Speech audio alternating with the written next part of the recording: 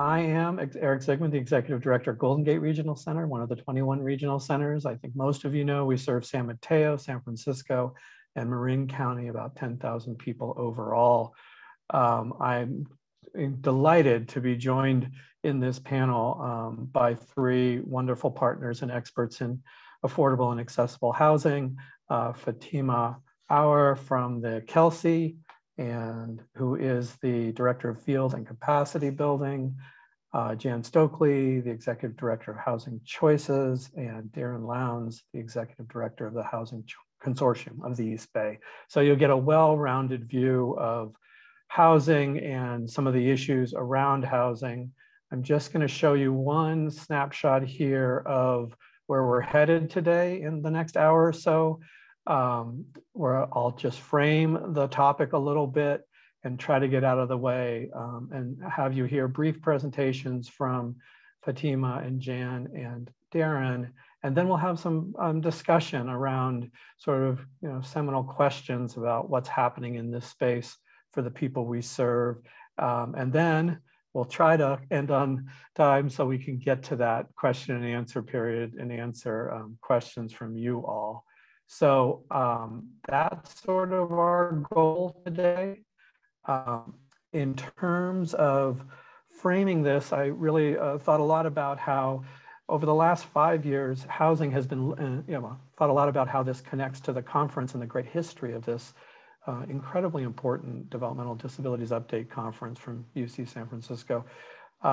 And I wanted to start with the idea that it seems obvious to some folks, but it has garnered a lot of attention nationally, and that's the housing is a component of healthcare.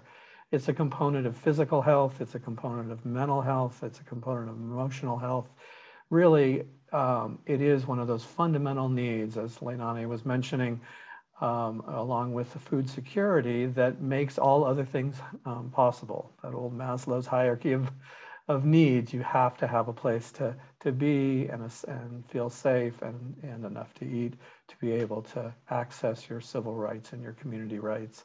So the state of Hawaii has done a lot of work in demonstrating that housing is a aspect of healthcare, and our own health plan of San Mateo has done work with 4 different housing partners, including Brilliant Corners, around this concept. So I wanted to say that to start off.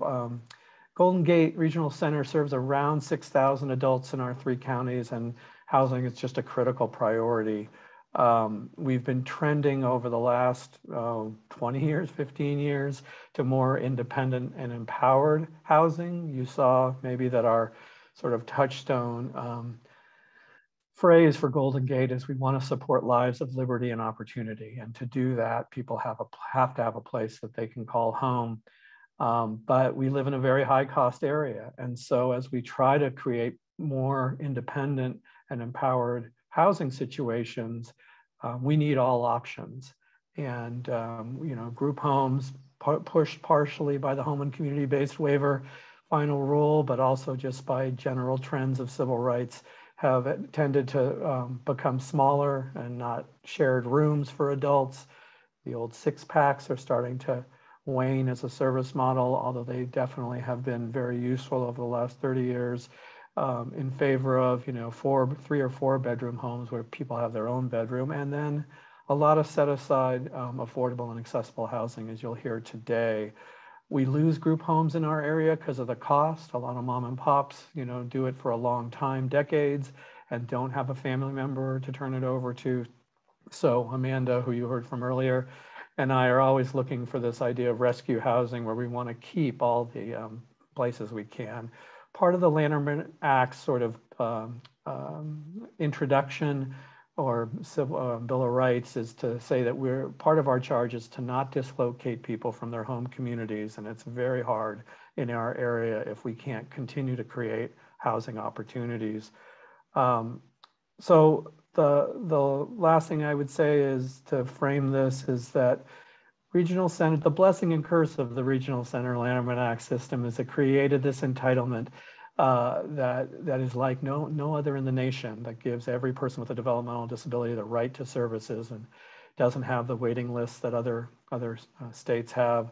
But sort of the curse part was we were insulated for those 50 years from the rest of the community. And I know our strategic plan has worked hard to help us focus on reaching out to clinicians, and this conference is a great foundation for that, as well as other partners in the community, and really be agents of change in the community rather than just supports for the individuals we serve. So in that regard, I'm really happy to have the chance to introduce these three speakers and have them first tell you a little bit about each of their organizations and the incredible work it does, and how it bridges the worlds of kind of regional center support with the incredibly important world of creating affordable and accessible housing for most folks we serve who have extremely low income.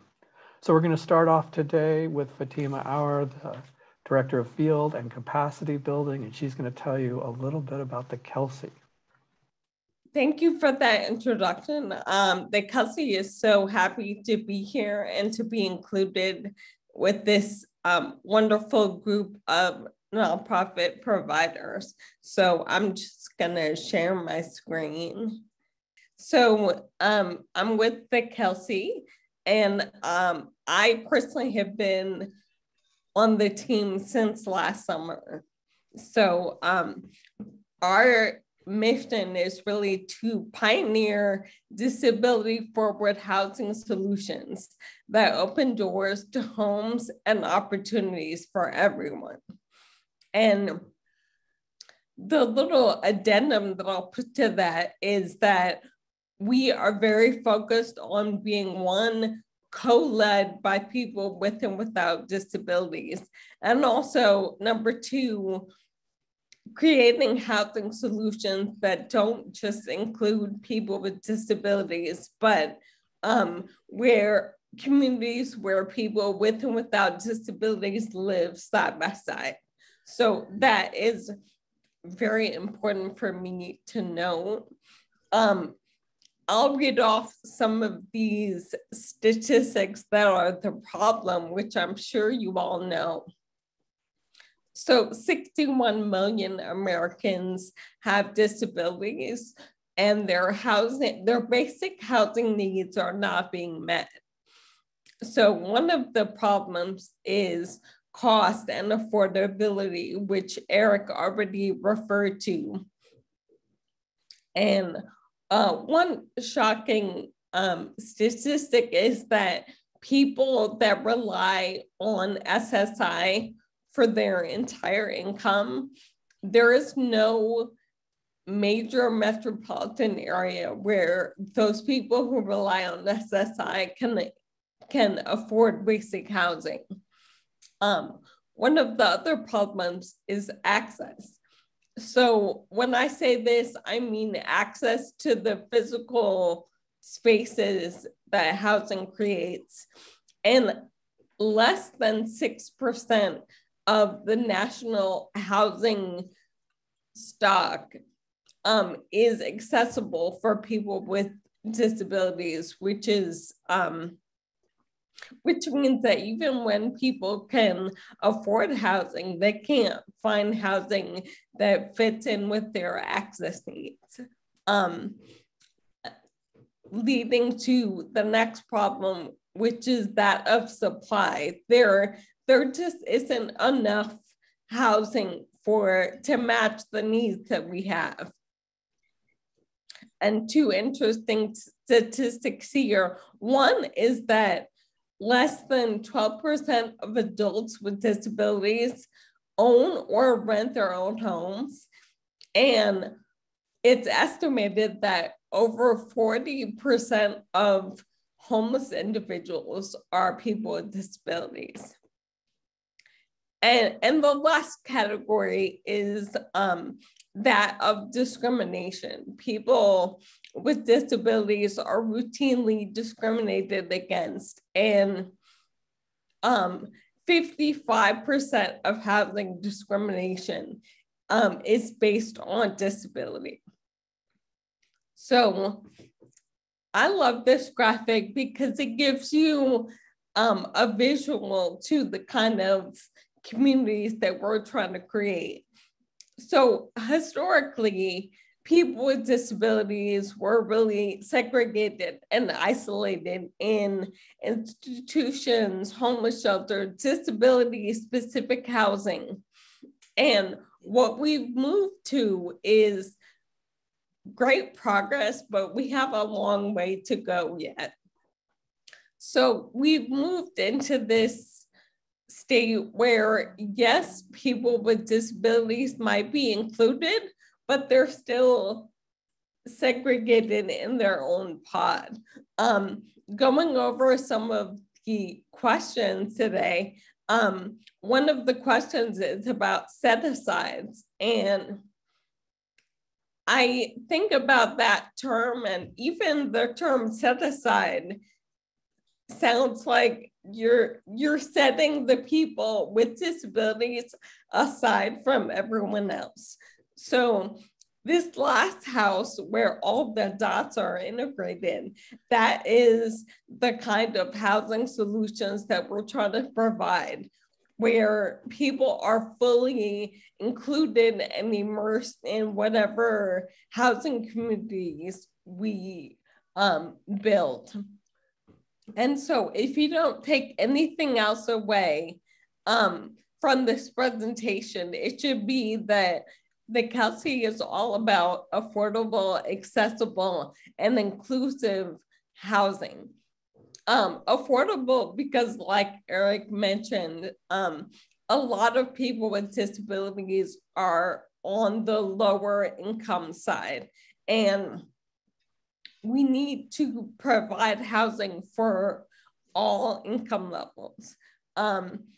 Accessibility is, like I mentioned before, about physical access to the spaces and making sure that people can not only access the dwelling themselves, but also, like anyone else, have guests over and have their housing be accessible to not only them, but to also family and friends and people that might want to come over and visit.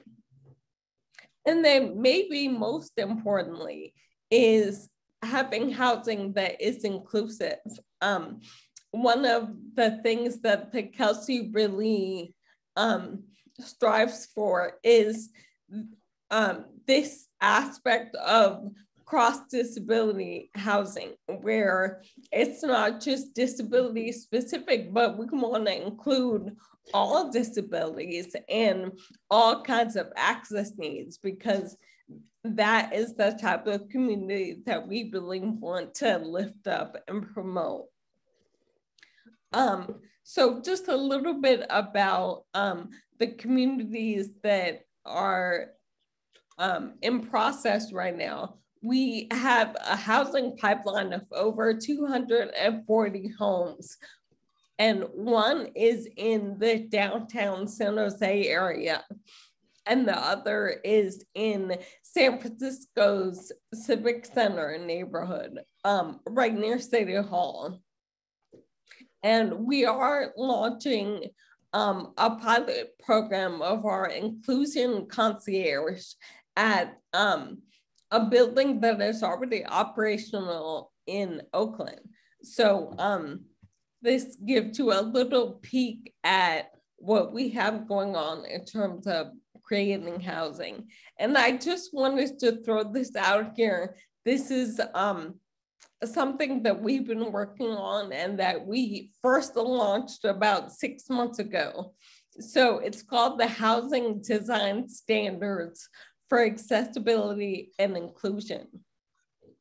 And these are really a holistic set of guidelines that were designed for and by architects, developers, and designers, really focusing on not just one type of accessibility for one type of disability, but looking at it as a holistic set of things that would make housing accessible for the largest amount of people. We all know that traditionally accessibility has really been limited to wheelchair users and ramps and things, which are very important, but it's also important that we created impact areas within the design standards. And these impact areas include physical mobility, cognitive access, visual, hearing, support needs, and health and wellness. So we're looking at the whole person, not just the diagnosis that you've received, but things when it comes to sensory or cognitive needs that a person might have. The design standards covers all of that. Our theory of change, one thing that I'm really proud about the Kelsey is that we not only build communities, but we also are very involved in systems change and policy advocacy. So one really feeds the other. The systems change enables, supports, and scales our work that we're doing in building communities. And that links back to changing systems, and that our housing is able to inform, validate, and demonstrate the model and how it can work. Just a little bit more about the two sides of the same coin. Actually building disability forward housing, but on the other hand, advancing policy and changing systems needed to make disability forward housing the norm rather than the exception. We are a very young organization. We've been around 3 years now, and this is just kind of a highlight reel of things that we're very proud of. So I already spoke about the 240 homes that are in development. We have trained almost 1,000 advocates and partnered with field leaders in housing policy and design. And lastly, we have unlocked funding mechanisms. And actually, we received the first investment from Google's housing fund. And we also received seed funding from the Chan Zuckerberg Initiative. So as I'm sure a lot of you know, sometimes it can be few and far between in terms of private, public, and philanthropic funds, but I'm happy to say that we have unlocked over $48 million in these funding opportunities, and that is my time. So you can check out the Kelsey at thekelsey.org, and I'll pass it back to Eric. Thank you so much, Fatima. I loved a lot of what you said, particularly around the language, how we encode discrimination in historical language like set-asides, and how the idea of access can be opened up to be much more meaningful. I also really appreciate that Kelsey has been focused for the 3 years and a couple years in preparatory to really trying to demonstrate replicable and scalable housing. And if we can do it in the Bay Area, you really can do it anywhere because of the cost drivers in our area. And I cannot tell you how excited I am about the Kelsey San Francisco. I know the folks in San Andreas are very excited about the Kelsey San Jose. So thanks again, Fatima, and I'm sure the questions will roll in. And I think this is a great transition to Housing Choices and their executive director, Jan Stokely. Jan and I have known each other for a long time, and she has done work, their organization in the San Andreas Regional Center's 4-county area, and now in our San Mateo area, and really demonstrated an incredible amount of traction getting affordable set-asides, there's that word again, but it means that, you know, over 50 individuals can live in their own apartment, and without the efforts of HCC or Housing Choices, that wouldn't have been possible. So I'm going to turn it over to you, Jan. Great, thank you, Eric. And I know time is limited, so feel free to interrupt me and give me a time check. Thanks, everyone. It's great to be here with you to talk a little bit about housing for people with developmental disabilities. I want to give you a quick introduction to Housing Choices because it'll help you understand where my comments are coming from. We were created specifically to address the housing needs of people with developmental disabilities who are served by the regional center system. So a very, very specific focus, and I think that focus has been our strength. We were founded in 1997 because parents and service providers saw that the regional center services alone would not result in opportunities for independent living. People needed access to affordable housing coordinated with supportive services to make a successful transition from living in the family home to their own apartment. So this is a map of our service area. When we were founded, we focused on Santa Clara County. That's still our largest county. There are 12,000 people in Santa Clara County with developmental disabilities, and we have referrals of about 1,500 from that county. We also serve Santa Cruz, San Benito, and Monterey from an office in Watsonville. Those counties are particularly affected by, specific agricultural and other economic factors that make them somewhat different from the rest of the Bay Area.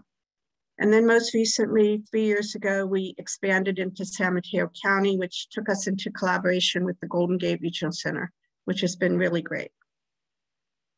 So what's unique about Housing Choices is we're both a housing service provider, and we're also a developer of affordable housing in partnership with affordable housing developers. I want to talk about our services because I feel like our connection to the housing needs of the people we work with on a daily basis directly contributes to the success of our efforts to produce more inclusive housing in our high-cost area.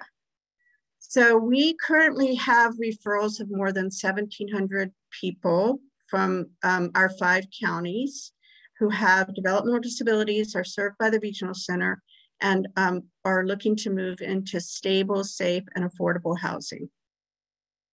And what we do is we focus a service of developing a housing plan that's individualized for each person, helping stabilize existing housing. That's often essential as housing costs continue to increase.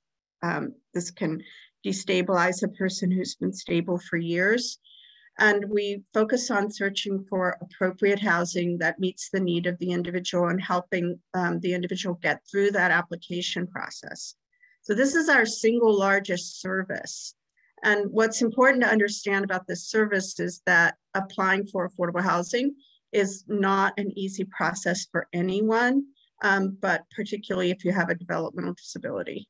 So we're kind of the equivalent in the housing field of someone's job coach. We're going to help you find the right housing and get moved in and live there successfully because it's a pretty daunting process without support. We also provide housing retention services. So I mentioned that we partner with affordable housing developers to have some apartments in affordable housing properties subject to a preference for people with developmental disabilities who receive services from the regional center.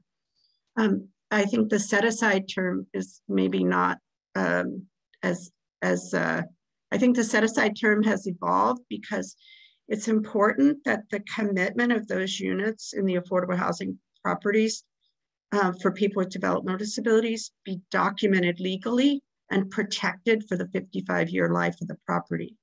And so set aside is very strong, intended to communicate that the unit is there to create inclusive housing for the long term and not to segregate people within the housing community.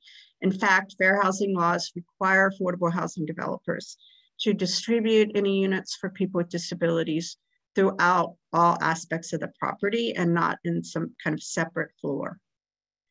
So just a little bit of a speech about set aside.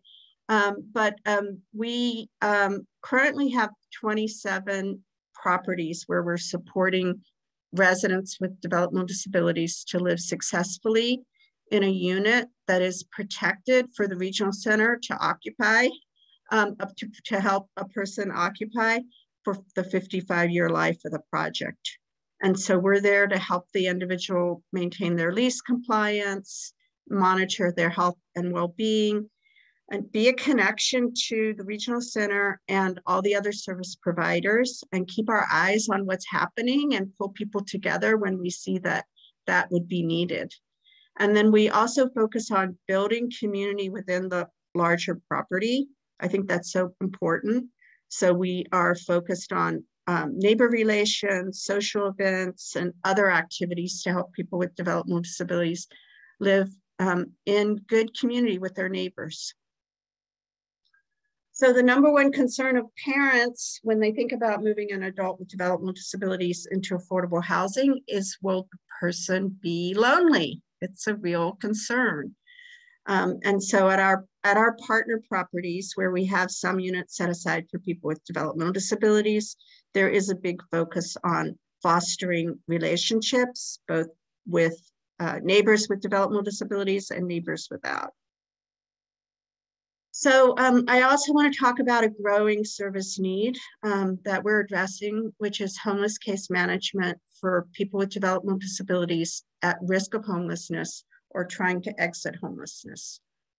It's a real concern, and it's definitely a growth service. Every year we get more of these referrals. And so with this program, we're partnering with our county homelessness continuum of care to make sure that people with developmental disabilities are supported to be served by that separate system. And then finally, the program that we're most proud of, it's our flagship program, is our housing development activities. We organize people with developmental disabilities in communities across our high cost area to be able to live in typical affordable housing. And so we currently support 350 people living in units in 27 different rental properties. So our particular units that are protected for the life of the property total 350. And that's in 27 different properties. So we're really focused on inclusion, and we try not to have more than 25% of the units subject to this preference because we want to foster inclusion. There are some financing incentives to having more people than 25%, but most of ours are below 25%. So the benefits of this inclusive housing model, the units that are set aside, if you will, are protected, and we're able to maintain a sheltered wait list. So we're able to help regional center clients get on the waiting list for that property and navigate the wait list and monitor the wait list status. And when there's a vacancy and they get called for the vacancy, we're going to notify them and we're going to help them through the process. That's really, really important because there's so much demand for affordable housing without someone like Housing Choices on site protecting the units that have been committed to people with developmental disabilities. That can be eroded over time. Our units are designed to be affordable for someone without a Section 8 voucher. Only about 20% of the population in our area that's eligible for a Section 8 voucher gets one. It can take 40 years if you just look at the numbers to get a voucher. So we're really striving for deep levels of affordability for someone who does not have a voucher, and that's gotten increasingly difficult because affordable rents are pegged to area median income, which is increasing in our high cost area. Another fundamental premise of Housing Choices is that the person will have a lease in their own name and they can change supportive service providers as they wish. They can also move out of the housing and keep their service provider. So the independence of the housing tenure from the supportive services is really a fundamental principle, and we think it's critically important. Our housing is near public transit, shopping, and services. Most of our adults do not drive or own a car, so we really focus on being part of transit-oriented, enriched communities. And again, we're protecting a 55-year commitment of affordable housing to the population served by the regional center. Jan, can you wrap it up maybe in 2 or 3 minutes? Okay, sure. Thanks. So this is a photo of families testifying at the South San Francisco City Council. We have one existing commitment of housing in South San Francisco and one that's in the works. And I think it's important to, the quote here, "I was completely unaware of this particular housing need until our residents spoke up." That's really important because I think we're part of every community in our high cost area, but we're pretty invisible. And so a lot of our work is organizing our clients and families to get out there and tell their housing story. So we have a number of new partner properties in development, which we're really proud of. But I just want to talk about some challenges ahead, because as you saw when I talked about the increase in homeless referrals, we are really lacking solutions at the policy level. And our local organizing efforts, while they're incredibly important, we need to do more. So we're looking at this chart, which shows growth in the IDD population in California on the left between 2015 and 2021. You're probably all familiar with that.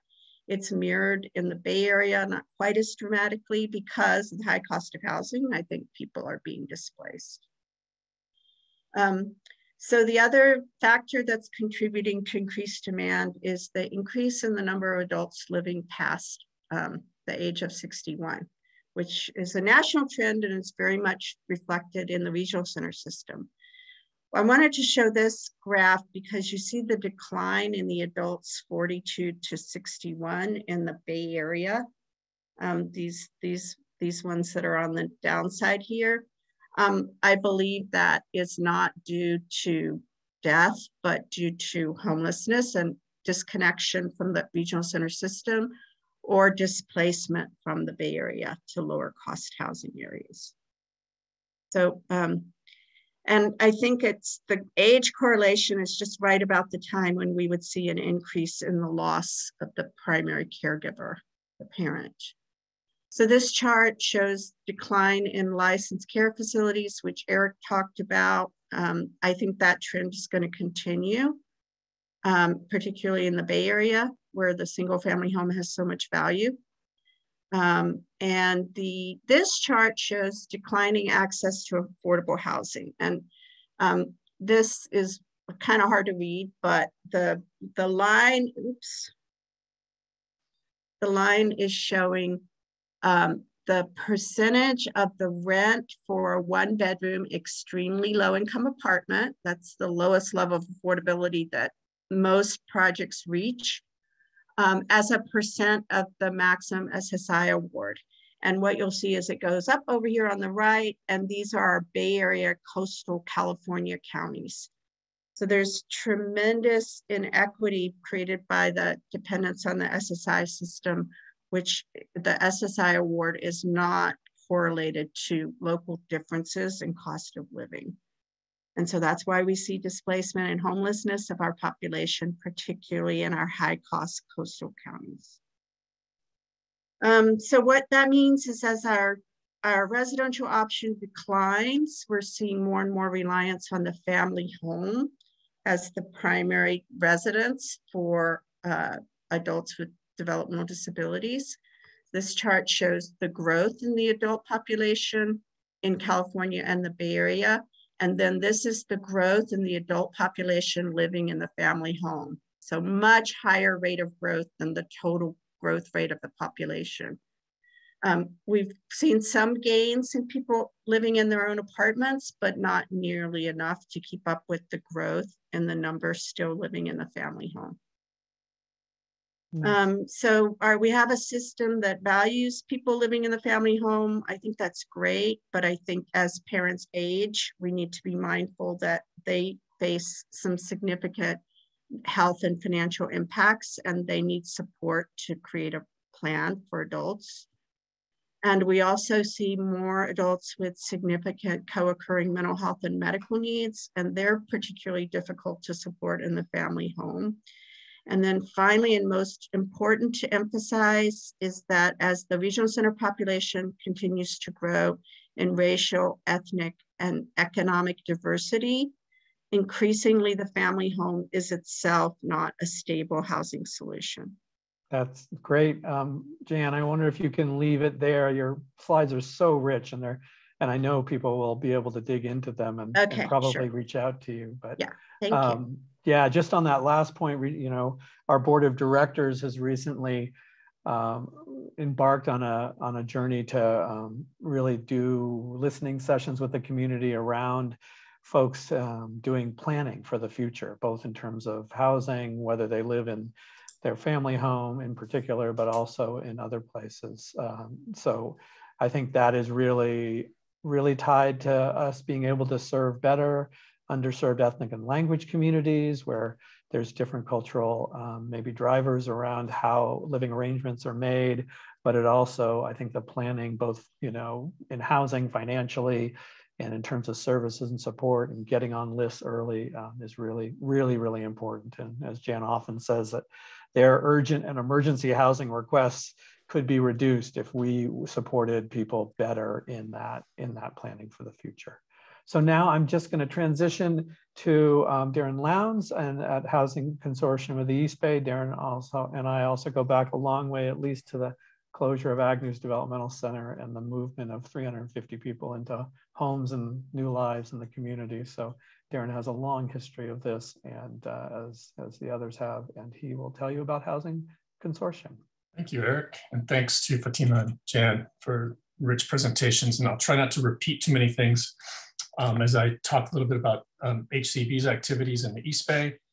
But also I'm going to share a little bit on a survey that was done by the Landerman Housing Alliance in 2018. No disclosures. So HCB creates inclusive communities for people with developmental disabilities or other special needs through quality, affordable housing. And we do this, we currently, we're focused on 3 activities: supportive housing, which includes development, management, and services, emergency housing and homeless interventions, and housing access services. HCB was formed in 1996, and our first supportive housing property went into construction in 2005. On the supportive and emergency housing side, we have 45 supportive housing properties across 2 counties. Those house over 340 households, and then we have 10 emergency housing interventions scattered throughout both Alameda and Contra Costa counties for it serving a total of over 600 clients. On the development side, HCB focuses on smaller scale housing development, but we've successfully recently partnered with other housing providers to create larger housing communities using low-income housing tax credits. And these larger communities also are more integrated as our folks are part of a larger community versus being, some of our smaller properties are 100% intellectual and developmental disabilities. So we feel we're very happy with that transition. But we're also going to build housing however and whenever we can. So that model may shift over time. When we're working with other housing developers, we typically facilitate cooperation between that developer and the regional center. And our regional center that we work with is Regional Center of the East Bay. We support the disability verification process, and we also start the service and support assessment process with each of the folks who are likely to move in. So I'm going to shift gears a little bit to the Landerman Housing Alliance. The Landerman Housing Alliance is a statewide organization that serves as a catalyst for the creation of affordable, supportive housing for Californians with intellectual and developmental disabilities. Back in the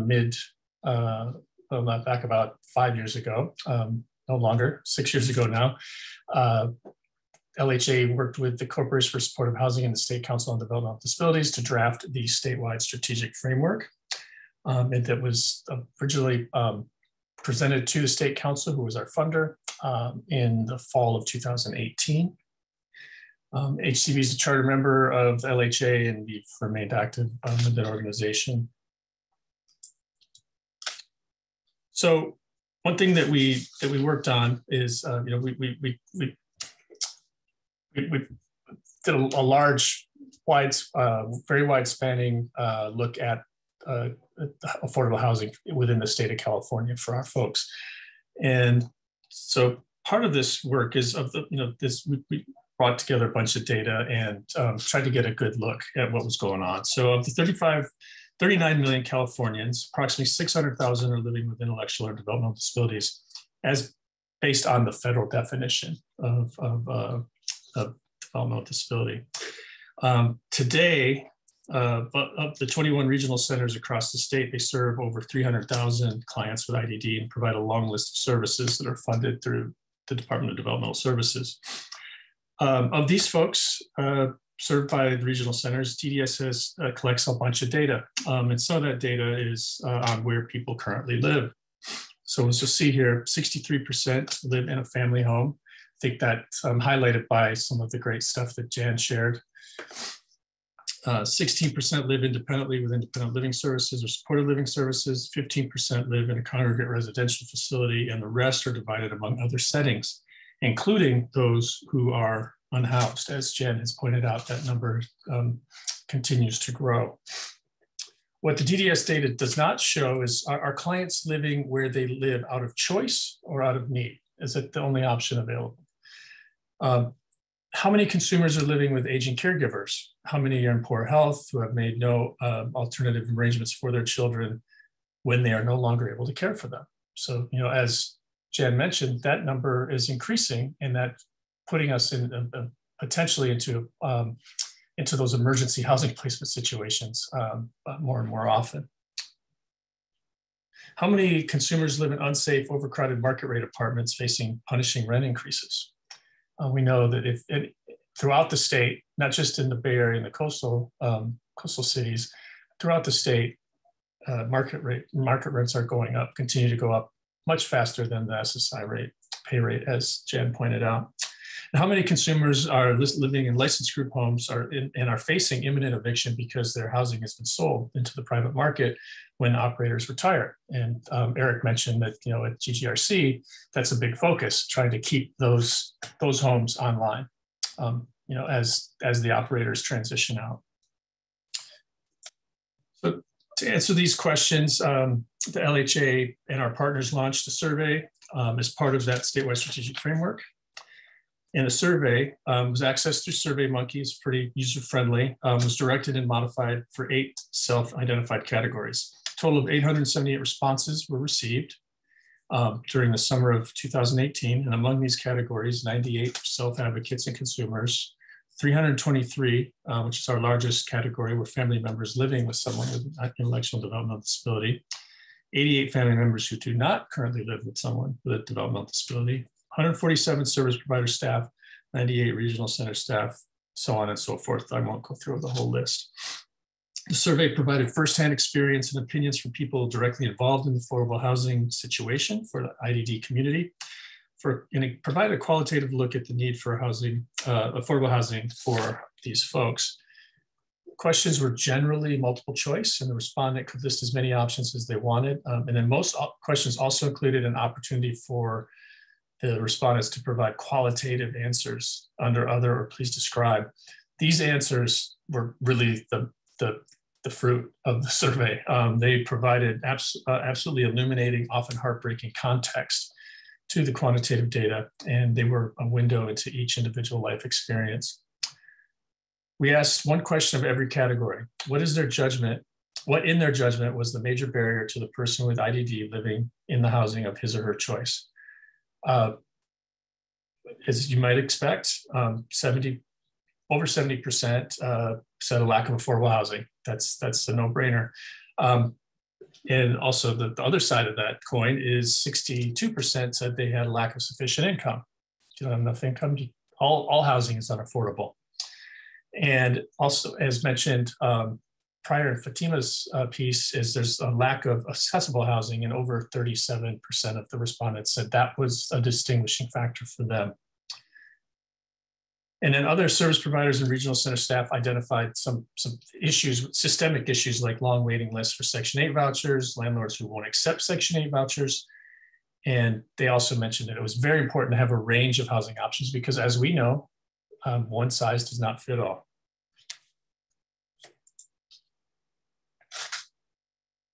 So some of the individual category responses with consumers felt that while 45% were living at home, 85% of those said they would like to live independently, either alone or with roommates. And they cited, obviously, all the reasons: limited finances, lack of affordable and lack of accessible housing. What would they need to overcome those barriers? They need additional financial assistance, which could come in the form of a housing choice voucher or mainstream voucher. More on that later. Safety is also a big concern. And the proximity to transportation, family, and friends were also issues. Families reported, well, I'm not going to go through this whole slide, but because I think we're limited in time here, but what I'm going to really focus on is what we found across the board is that families with more resources, more financial resources, tended to be happier with the housing outcomes for the consumer that either lived with them or lived outside the home, which is not, again, it's a no-brainer, but it was very illuminating to actually see this in the survey responses.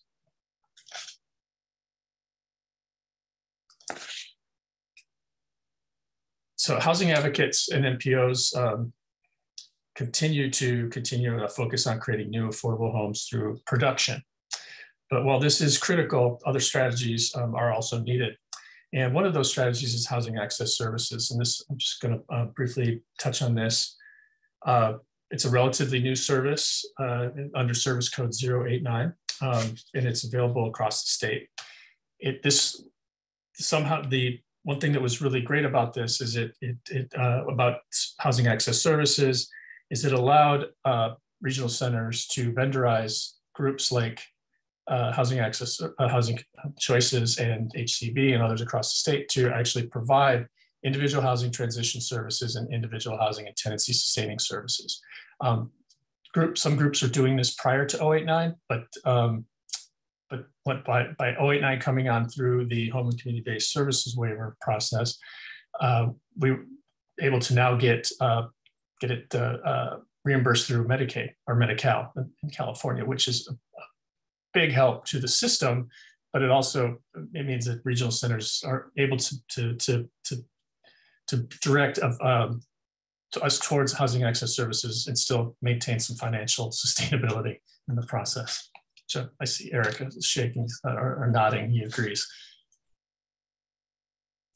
Let me see here. So in the East Bay, in 2018, HCB entered into an MOU with Contra Costa County Housing Authority to secure non-elderly disabled mainstream vouchers for adults receiving services from the Regional Center of the East Bay. After those vouchers were awarded or connected to individuals, then the Regional Center then vendorized HCB for the new housing code, which is fantastic. By bringing together the vouchers and housing access services, HCB was able to successfully move 33 consumers into affordable homes where the tenant rent is equal to 30% of their income, truly affordable. And HCB was notified earlier this month that there is an additional 7 vouchers that are now available. So we're working with the Regional Center to identify their most at-risk folks who are either currently unhoused or at risk. The scope of the mainstream voucher program is limited to the number of vouchers available to RCB consumers. So HCB continues to work with the Housing Authority to get more vouchers from the feds. And we would love to scale our housing access services program similar to what Jan has accomplished with Housing Choices.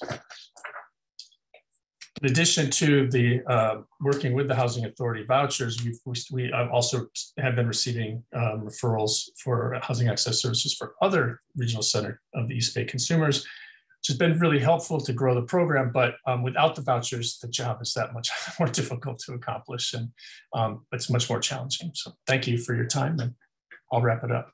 Thanks so much, Darren. Really appreciate all three of you, Fatima, Jan, and Darren. We want to take the next 10, 15 minutes to have a bit of a panel discussion and hopefully get through at least two of the questions we had sort of thought about would be useful, or I had. And the first one I would just frame by saying, about 5 years ago, I met with a really savvy and progressive and effective affordable housing group and well known throughout California. And when we talked about developmental disabilities, their exec said, "You mean what is a developmental disability? Do you mean people in wheelchairs?" One of those moments where you're like, "Oh, I have to, undo some assumptions here." And I think the last 5 years have seen a flurry. The Development Housing Alliance and the work of Jan and Fatima and many others, and Darren, have brought affordable and accessible housing into view. But my first question for the panel, and I'll put it in chat so that everybody can see it, is to ask you all, the panelists here, to talk a little bit about how difficult and arduous and time-consuming it is to have these units that people with developmental disabilities will have access to in these affordable housing developments. It was certainly an education for me to be able to see what the process for affordable and accessible housing is, and how you have to reach out to multiple partners and multiple funders. So anyone want to jump in on that and just talk a little bit about how you actually get the units in place for the folks we serve? I'm happy to talk a little bit about that. I'm sure others will chime in. So for Housing Choices, we've been working more deeply in each community to identify people with developmental disabilities and families and organize them to educate City Council, because housing is fundamentally authorized and entitled at the local level by the City Council. So having an engaged community that's showing up at City Council and Planning Commission is kind of the groundwork. The other piece that's really important is to reach out to developers, educate them, learn about their housing plans, and show them how our community can be an asset to their housing plans. They're working in a system that's tremendously underfunded. There's not enough state and local financing dollars for affordable housing. So big part of our work has been to advocate with our County Board of Supervisors to create a dedicated pot of financing for people with developmental disabilities. So in Santa Clara County, we have $40 million awarded, which will provide $4 million for 10 projects that provide inclusive housing for people with developmental disabilities. So having a funding source, either at the state or local level, that incentivizes developers to work with us is really helpful. And then I'll just add that the projects take a long time. We're leasing up a project in downtown San Jose where we have 25 of 135 apartments. When I joined Housing Choices 10 years ago, that project was on my work plan. And so it's taken 10 years to get it leased up. Yesterday, I was at a groundbreaking for a project in Sunnyvale where we have 23 of 93 units. We started working on that project in 2016 when the city of Sunnyvale issued a competitive RFP to affordable housing developers. So it's taken 6 years to get from that RFP to groundbreaking, and then it'll take another 2 years of construction to get to occupancy. So the projects are long, expensive, and complicated, and you need to have staying power, and you need to be deeply engaged at the local community level. That's great. And these developments can cost $120 million. So it is always braiding funding from multiple sources. And the Department of Developmental Services has done some investments in these units that'll be available for long-term 55-year or longer leases. But you're talking about $250,000 or something for a unit, but it can house generations of folks in ways that meet their aspirations. So Darren or Fatima, anything on the partnering with others and getting these things done? Just wanted to mention that thankfully to SB 812, it requires that local jurisdictions include the housing need information and plan to address the housing need of people with intellectual and developmental disabilities within the housing elements, which are documents that are updated every 7 years as part of each local jurisdiction's general plan. And that having language specifically in those housing elements about the need of our folks, as well as plans to address that need, goes directly to what Jan was saying. When the local cities and counties make determinations on how to award their funds for development, we just need to be able to go and pull that information from those housing elements to support that our folks be included.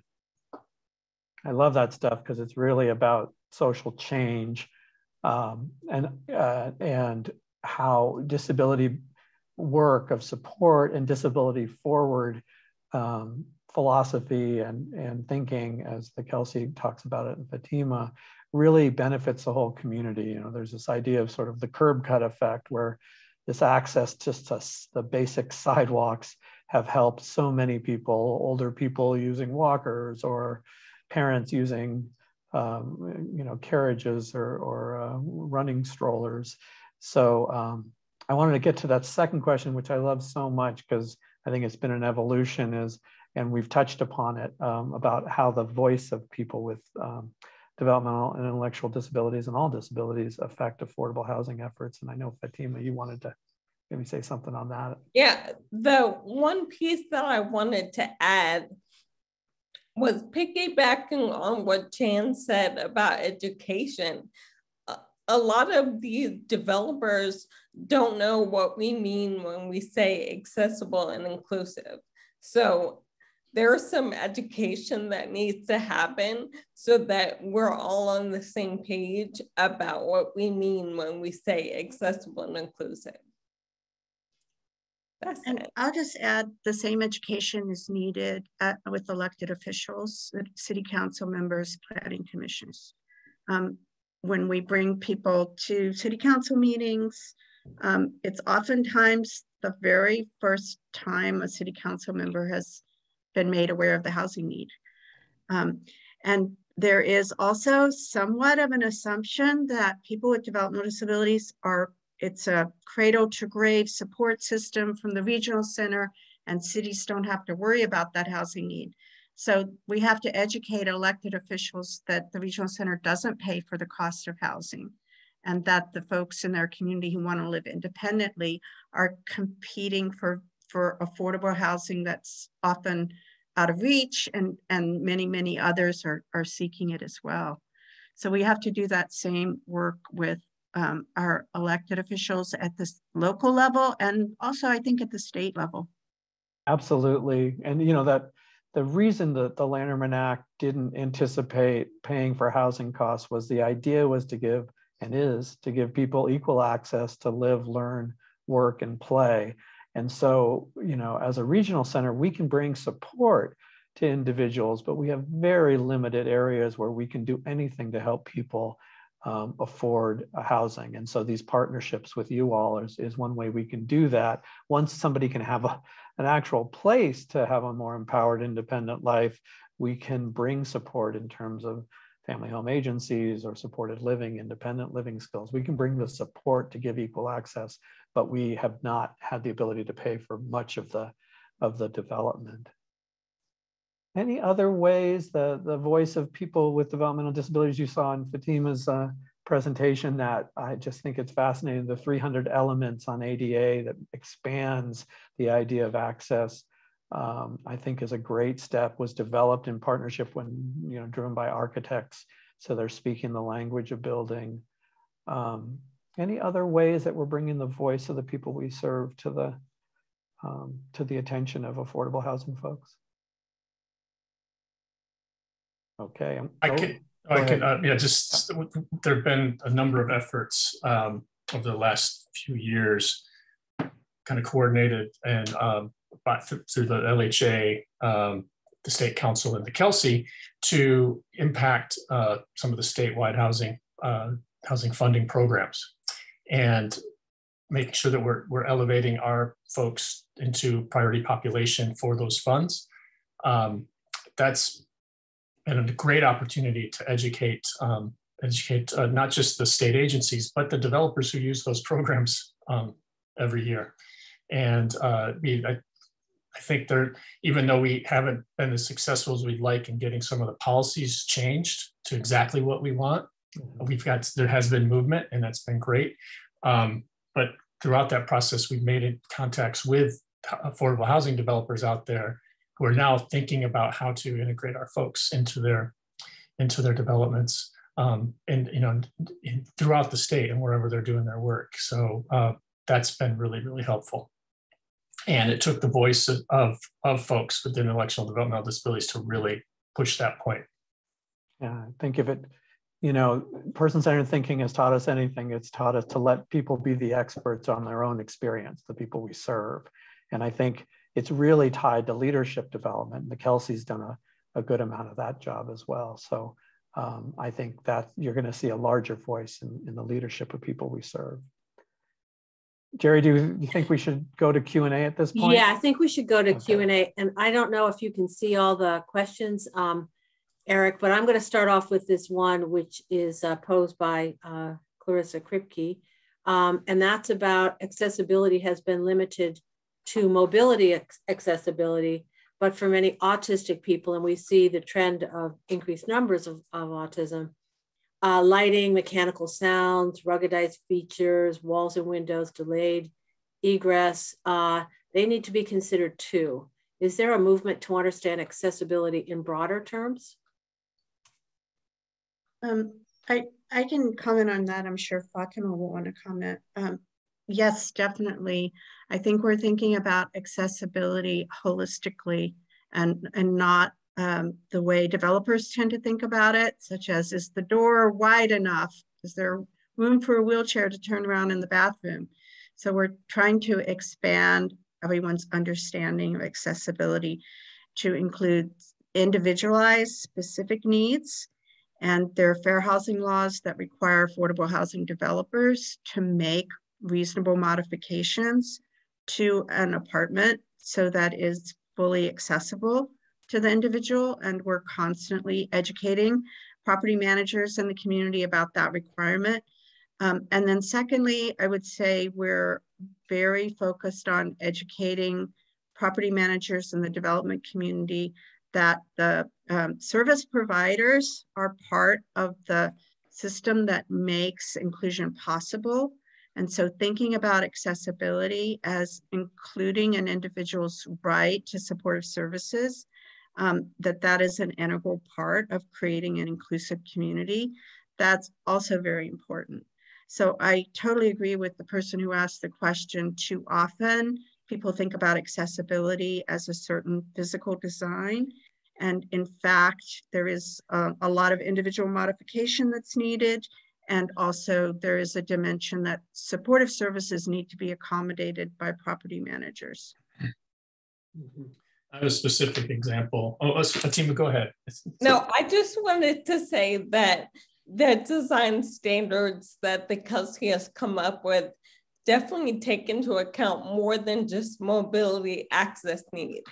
The access needs cover cognitive and sensory and acoustic. So we're definitely on it and trying to push these design standards out to as many architecture firms and developers and designers that will listen. We are very committed to pushing these standards out and educating people on their importance. And we had a project that one of the projects that was one of our photos in the presentation at HDB, Jack Capon Villa in Alameda has an individual who, one of our first tenants in, who is extremely sensitive to sound and vibration. And we, by working with the service providers and through the whole process of the move-in, we went from a situation where nobody other than us believed that he could make it there to everybody getting on board and dealing with the modifications. So we added additional sound dampening to his unit. We made sure he had a unit as far away as possible from any of the larger heavy doors, the fire doors and the elevator, to eliminate the vibrations. And he moved in 2015 with our initial cohort, and he's still there and he's doing great. We've had to continue to make modifications throughout his time there. But as Jan said, that's our responsibility. And so we feel like, that's a great example of a success in addressing all aspects of accessibility. Fantastic. And on the question though, there was something brought up about delayed egress, and I think would be a significant challenge in a supportive housing setting or an affordable housing setting. So I just want to put that out there. There are, as much as we can do, we're also limited as well. If I might jump in, there's several questions of the 10 or more that have been submitted on this topic. And thank you all, this is fantastic. The questions that I can lump together seem to have a common thread. Where are the published standards for the housing for people with IDDD and those with mobility issues, those on the autism spectrum? Where are they? And are we in the IDDD silo communicating with schools of architecture? The UC Berkeley School of Architecture has a subset of people who are interested in, or at least it did have, who are interested in working with designs for people with IDDD and mobility issues. We talk a lot about silos with mental health and developmental health and health in general. Is this another silo? So y'all have 2 minutes to answer that question. Okay. So I think there's actually quite a bit of work being done on accessibility.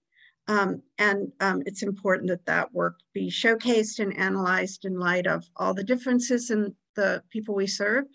But I think the #1 challenge to preventing homelessness among our population with intellectual and developmental disabilities is affordability. I just want to say the accessibility work is tremendously important. In San Andreas Regional Center, there are many people who need physically accessible units. There are others with autism who need modifications. Same thing in GGRC. But without affordability, those folks are not going to be able to move into affordable housing. So our biggest single challenge I would advocate is the affordability gap. Yeah. And I would just direct people to the kelsey.org/design. You can go there and download either a PDF version or an Excel version of the design standards that I mentioned, and passing them along to your architect or designer or developer is what we want. So it's available free on our website, and I encourage everyone who's interested to go and download their own copy. Thank you. And I would just add, it's been recently accomplished over the last 6 months or so. So really now is the time to get it out to your networks, at least as a first step to raise consciousness around that design. The one question we didn't get to, and I know came up in the Q&A, was around future planning. And we don't have time to cover it now, but it is more and more on our radar, as I mentioned, even our board of directors, really looking at how do we support people, especially those in kind of their middle age, when 30s and 40s and 50s of intellectual and developmental disabilities, who need to plan for the future, and the family needs to plan for the future. And obviously housing plays a huge role in trying to meet people's needs and their aspirations, which is really what we should be doing. So just a quick comment wrap up. I know there's lots of still issues to talk about and questions, but I'm thinking back to Dr. Hutro's kickoff lecture this morning on health equity and focusing on prevention, and also knowing how important data is. I think it'd be interesting to look at data for individuals with I/DD who are housed and who are not housed, to look at what the cost is to our healthcare system. I suspect there's going to be a big gap, and that would be really great information to present to city planners as they're trying to look at their budgets. So I think that would be an interesting way to also make the case of how terribly important this is. And then there's one final question on our list submitted. Are there any published design standards and assessment tools for adult and pediatric outpatient clinical spaces? This is something that Jerry and I have pulled out for ages. The American Academy of Pediatrics does have some design standards for pediatric clinical spaces. It's not nearly enough, but I would suggest that the questionnaire go to the American Academy of Pediatrics Committee on Children with Disabilities for that. What about for internal medicine or family medicine space design, Jerry? Well, actually, the person who asked that is one of our faculty in general medicine, and we're actually working on a project to look at our own space in terms of how it works for people with disabilities. So I do not know of any published standards for the adult clinical space, but we will be looking at that and searching for it for sure.